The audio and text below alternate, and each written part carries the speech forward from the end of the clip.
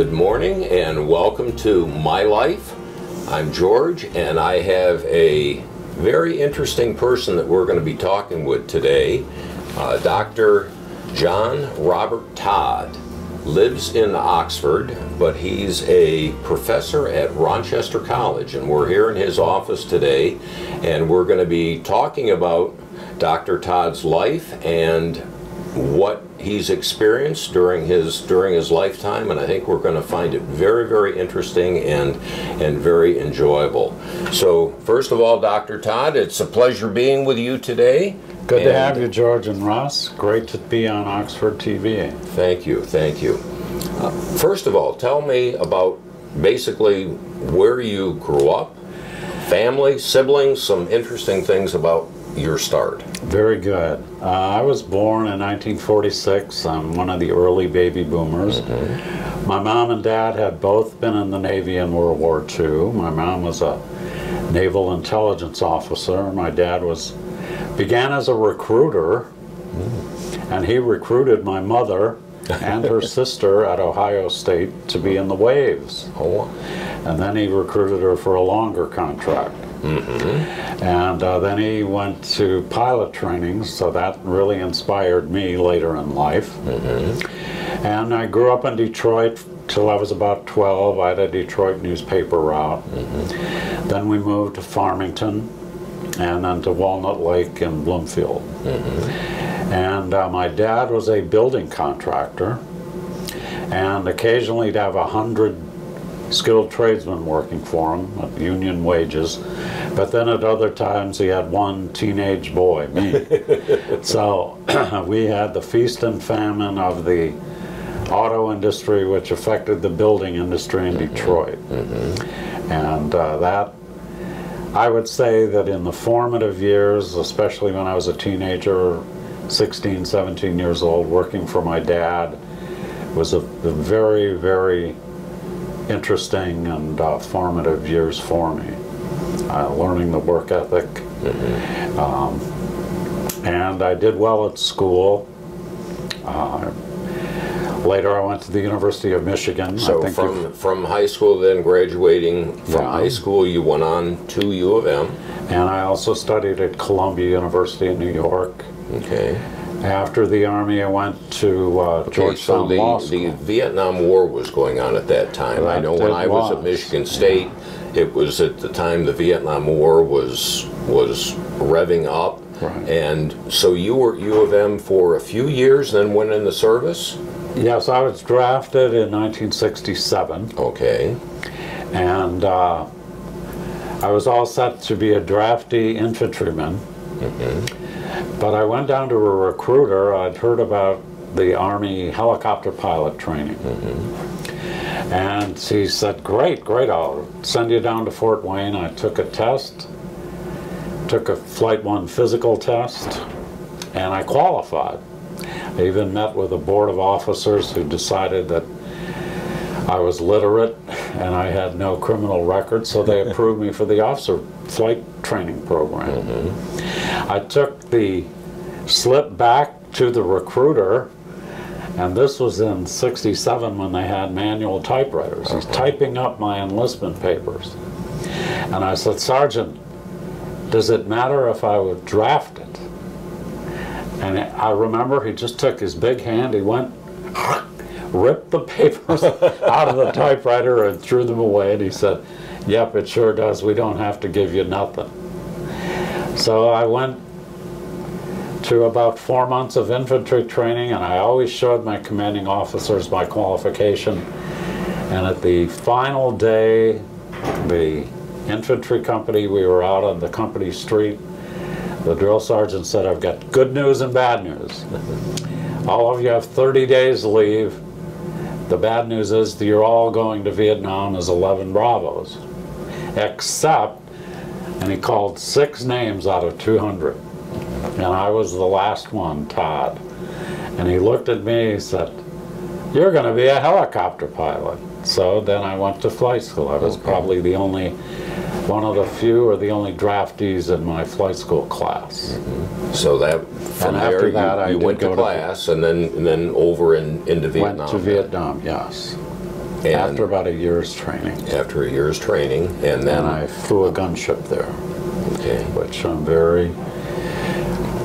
In college, I had, as you mentioned, George, people talked about the draft. There was even the beginnings of some anti-war feelings. I had a professor that also taught Tom Hayden in political philosophy. And I had a different view than Tom did. I believed that the war was right. I'd grown up in the Cold War generation. The United States had made treaties with Vietnam. A treaty is a constitutional promise of our country, and it was a mutual defense treaty. We promised that we would defend South Vietnam if they were attacked or invaded by communist aggression. I believed in what I was doing. And as a gunship pilot, remember I'd had infantry training, and my job as a gunship pilot was to protect those soldiers on the ground whom I'd trained with. And I took that very seriously. We were able to accomplish our mission, and also I think we saved a lot of American soldiers' lives. By providing that interference from the air. And so I felt very good about my Vietnam service. And in fact, when I came back in '69 as a wounded soldier, I was at Walter Reed for about a year. And then in 1970, the anti-war veterans began. And if you recall, they painted a picture of the American soldier in Vietnam as a drug-induced murderer. And I found that to be a great insult to not only myself, but to my fellow soldiers. And I lived in New York. I began speaking out, and I was noticed by President Nixon, and I formed a group called the Vietnam Veterans for a Just Peace. I worked for him as a spokesman on Vietnam, defending his policies. Had a lot of great, interesting experiences in that regard. And back to the war then, and right now you're vision impaired, you're blind, and that was a result of being shot down then. I was... Were you shot down once or twice? Twice. But the first time I was not injured. The second time I was shooting at the enemy and they shot at me. The aircraft was hit 33 times, but miraculously the aircraft still flew. The other pilot was able to pull us out of the dive. I was back with the doctor in 6 minutes. Wow. I was hit with a bullet through my cheekbone. And as a result, I'm blind. I went to VA blind school. There's a good story about that later. I found that being blind was a great challenge. But the interesting thing, George, is, and I also have a hearing problem because of the injury, the shock of the bullet. But I've come to realize, and I came to realize very early, that I'm alive. I have my brain, such as it is. I had my manhood. I was able to marry a lovely lady, have 2 beautiful daughters. I've been married for 45 years. I've had a great career here at Rochester College as a teacher. And so I'm simply the luckiest and most blessed man on earth. I should have been dead. I was at the bottom of a dive. We never should have pulled out of the dive. The other pilot was brilliant. We were close to our base. He called ahead. The doctor was waiting on the flight line. Timing was perfect. Say again? I say timing was perfect. Timing was perfect, and I survived. Good. We're going to take a break now and come back for the next segment.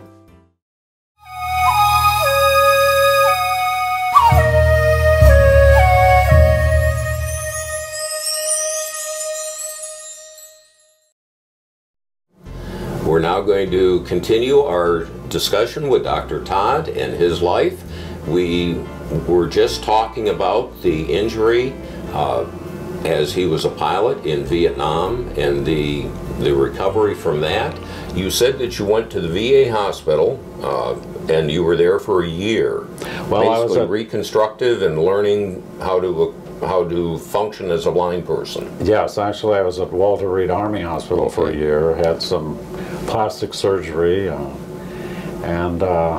but they found that they could not help my vision.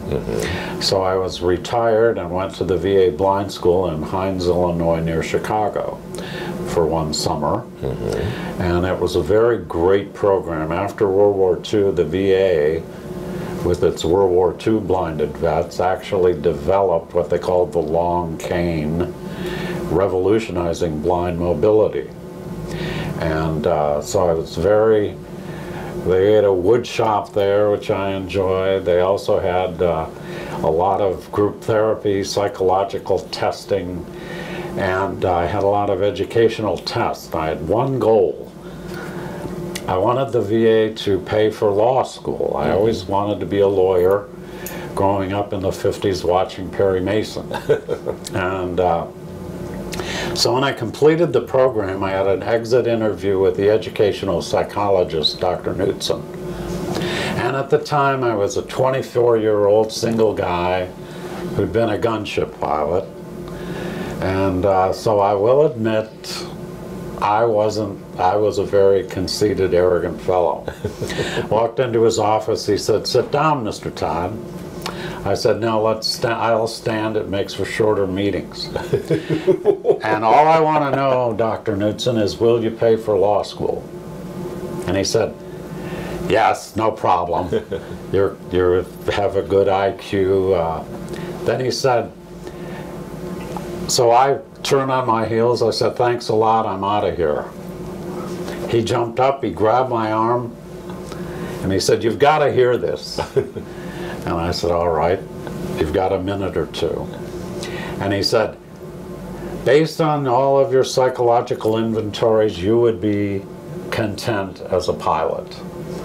I laughed. I said I was. I have a lot of decorations for valor. I was a very good pilot. I enjoyed it. Then he said, "And you would be happy as a lawyer." I said, "Good. Pay for law school." But then he grabbed my arm again and he said, "But you should be a teacher."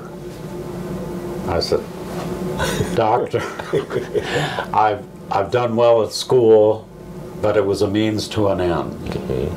I never thought of being a teacher. I liked some of my teachers. I disliked some of the rest. I never wanted to be a teacher. I think I'll be a lawyer. Thanks a lot. Just pay for law school."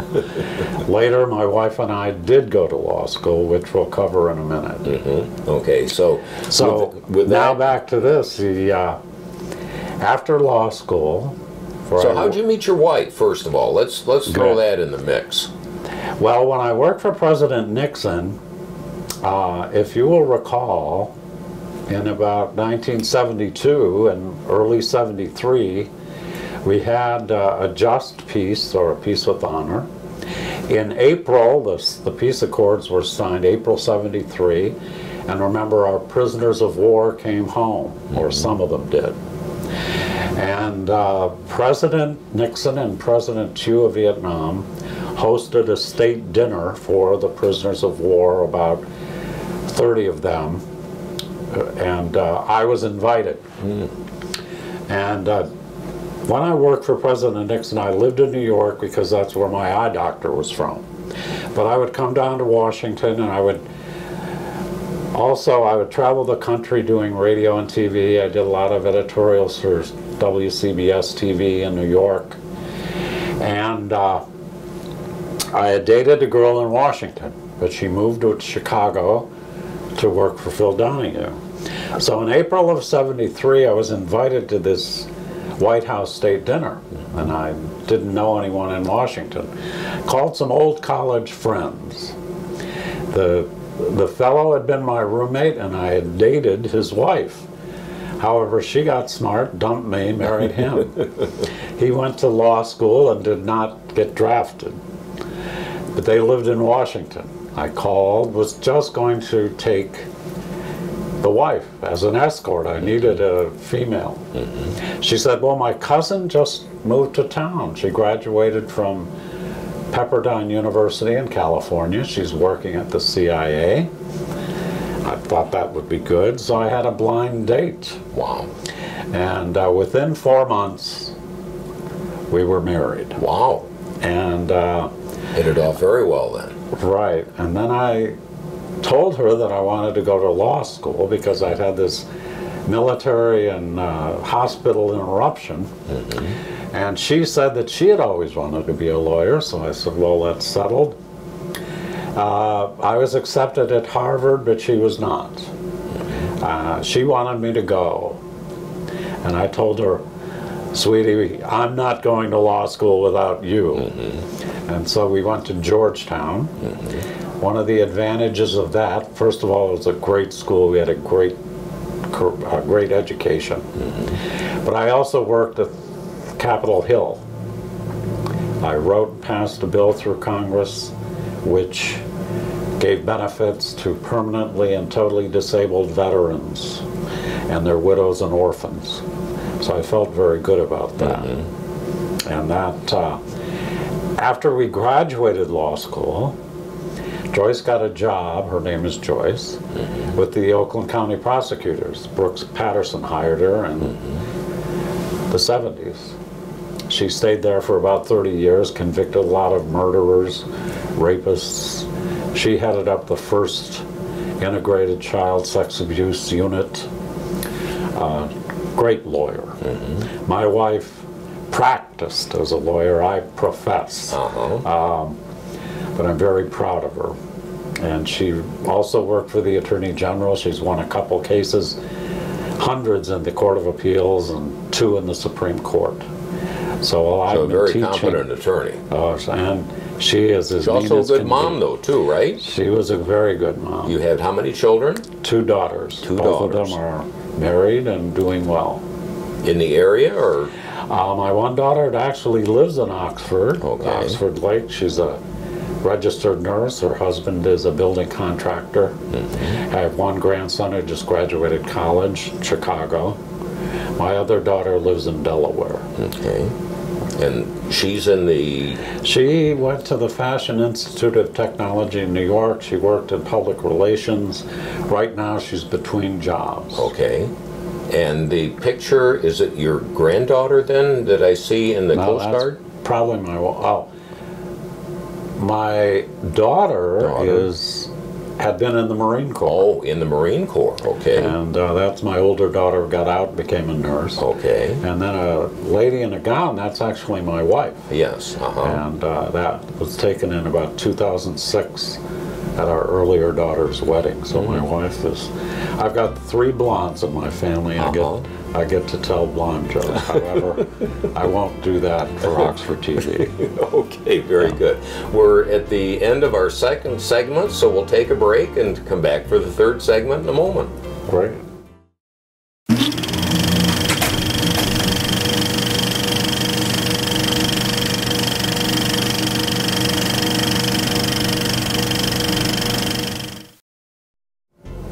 We're here at Rochester College with Dr. John Todd, finishing up his My Life segment. And Dr. Todd, we've talked about your growing up, we've talked about your experience with the military and your schooling and the effort with the veterans, the disabled veterans. Now let's talk a little bit about how you came into teaching. You have the law degree, but that person that you met said you had a passion for teaching, and I guess you found that. Yes, I am a Christian. I truly believe in God's providence. Again, I'm alive when I should have died. I should have crashed. I should have died from my wounds, but miraculously I was saved. And then I met a lovely lady. I had some great political experiences, went to law school, and when we graduated, My wife was from Clawson, and I grew up here in Oakland County. And she got a job at the Oakland County Prosecutor's Office.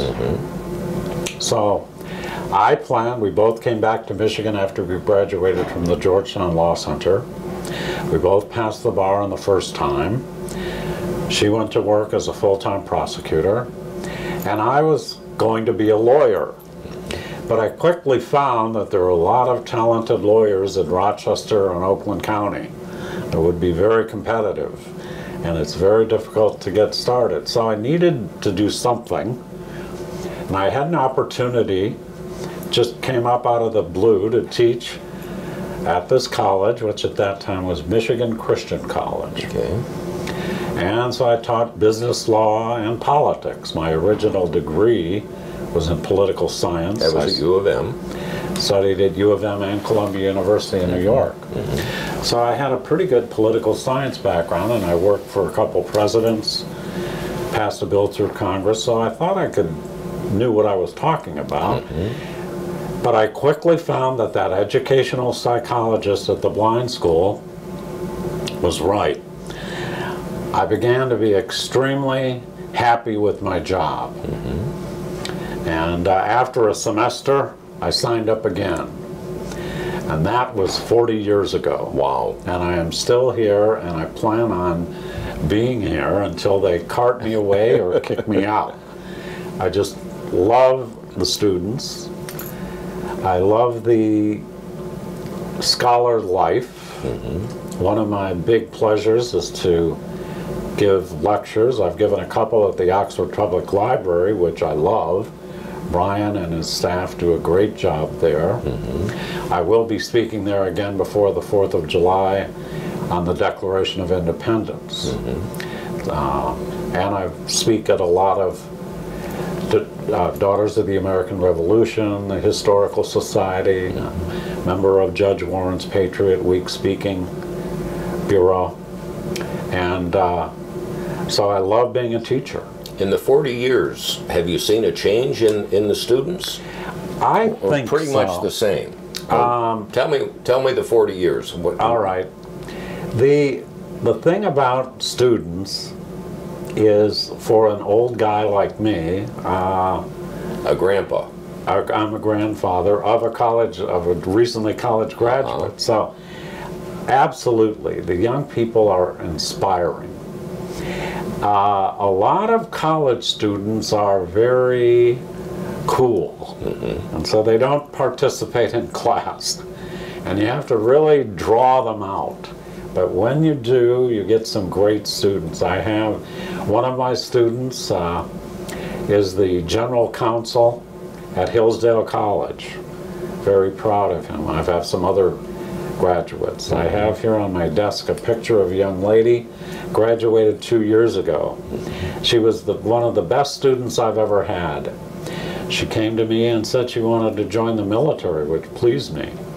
I encourage and caution students about that.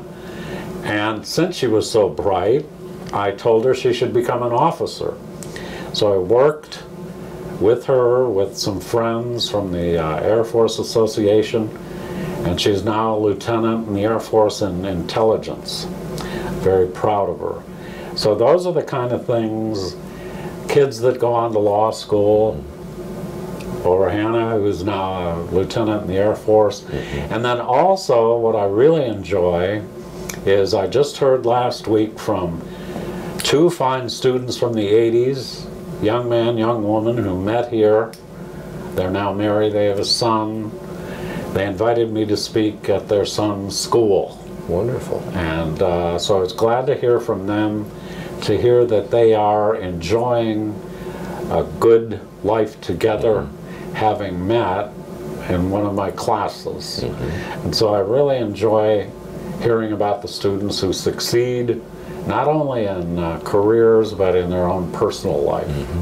It's the relationships that you establish. Yeah, absolutely. You talked about the Oxford High School program. Oh. What is that? Is it Oxford High School has a program called Early College, and we are one of their partners.